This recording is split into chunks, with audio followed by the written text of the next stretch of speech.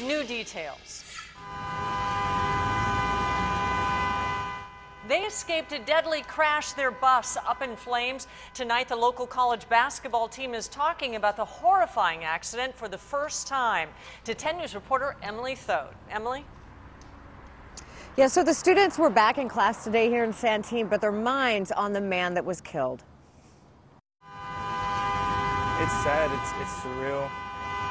The tour bus, a ball of flames. This video taken by one of the San Diego Christian College basketball players who escaped the wreckage just moments before. You don't think something like that could happen. The team was heading home on the bus from Bakersfield about 1:30 Sunday morning. Well, we had pulled over because the bus driver was going to use the restroom. The driver stopped on the shoulder on the 71 in Chino Hills.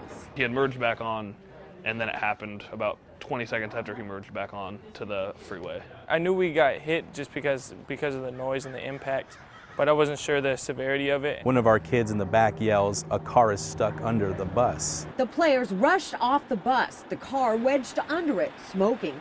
You can see the team standing on the side of the road in shock. From then, someone had pulled over and went and tried to help somebody, help the driver out.